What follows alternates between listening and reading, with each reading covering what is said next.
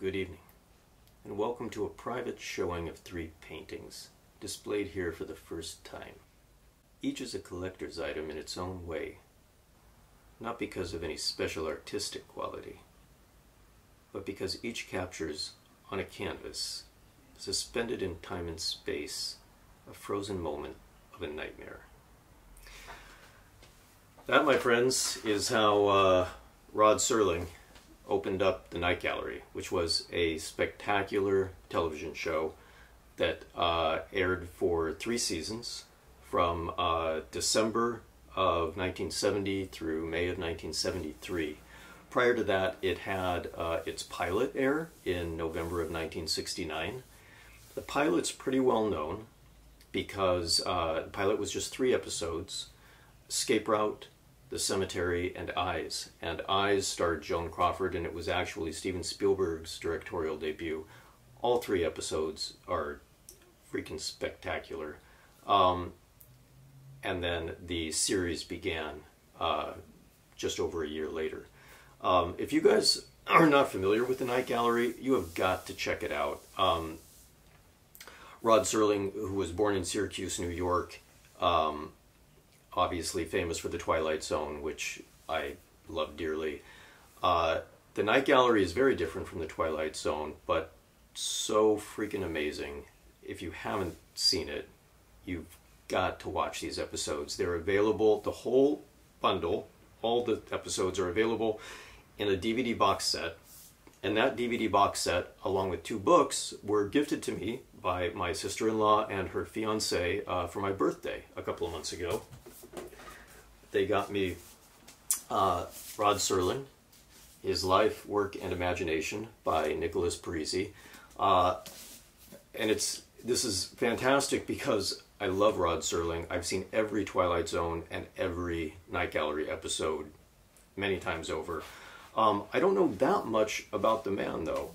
Everything I've read about him just paints the picture of a really, really talented, great guy. But obviously there's a lot of info in here, so I can't wait to read this. The other book that they got me, Rod Serling's Night Gallery, an After Hours Tour. This one is by Scott Skelton and Jim Benson, and this one is dedicated specifically to the Night Gallery. The format of the show is pretty cool. It basically was hosted by Serling, who wrote many of the episodes. A lot of them were also adapted from some famous works by Lovecraft, August Derleth. But basically, he would open the show with artwork covered in, red velvet, and he would kind of pull the cover off the artwork.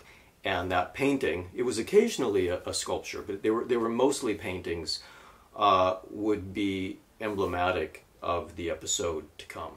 And we wouldn't necessarily be, a specific character from the episode or anything like that, but they were all fantastic. The original, or I should say the 3 paintings in the pilot were all done by Yaroslav Gabor, I think is how you pronounce his name. And then the vast majority of the rest of the paintings for the show were done by Thomas Wright. And they're all just amazing, stunning works of art. So along those lines, here's where the unboxing comes in. Creature Features, which has not published a lot of books, but they've published a few, did a Kickstarter last year, and the Kickstarter was specific to this book. And again, there are books about Rod Serling, there are books about Night Gallery, and I can't wait to read them. But here, this is something else entirely.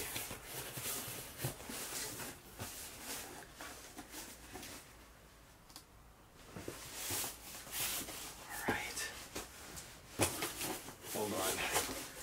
See if I can do this without throwing it across the room.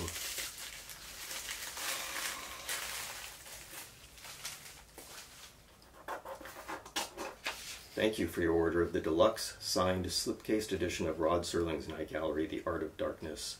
Your rewards will be arriving in a separate shipment shortly. Thank you again for all your patience and support. Very, very cool. Box in a box. Stand by. Yeah. I was happy to support this book. Ooh. There's extras. Look at this. Okay.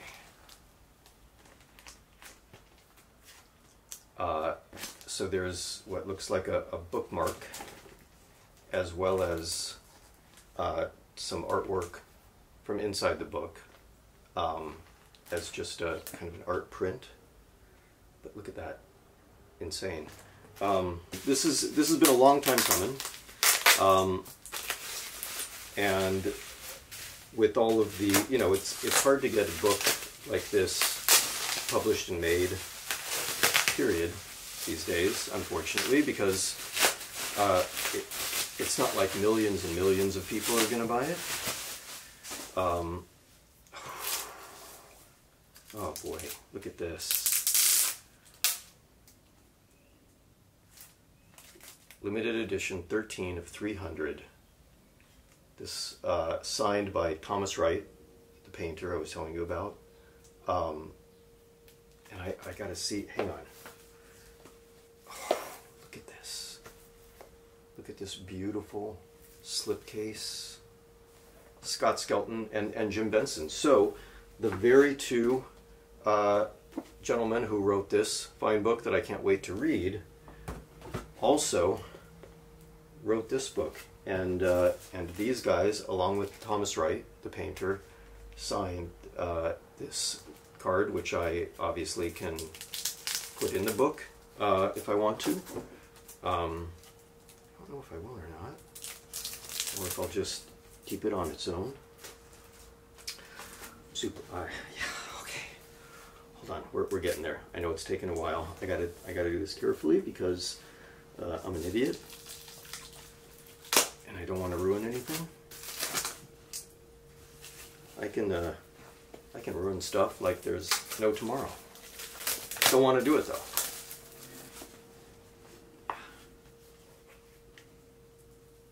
Look at that. Oh.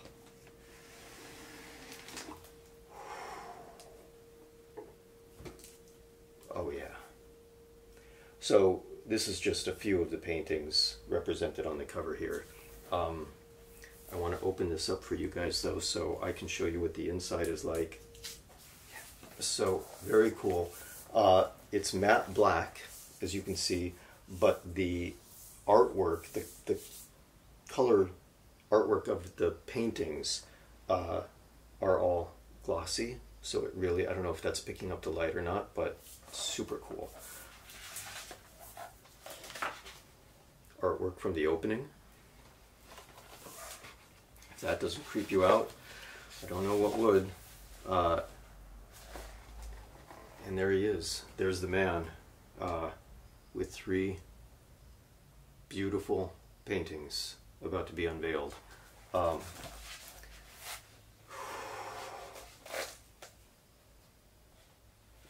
mean, I can't even,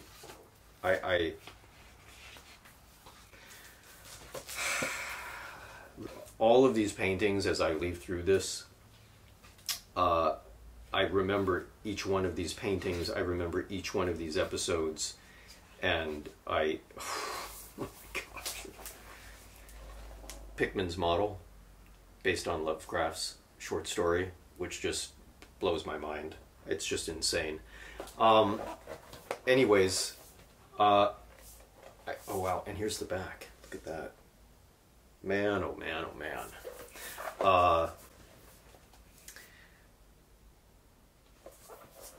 Here's the Joan Crawford painting done by Yaroslav Gabor for the pilot.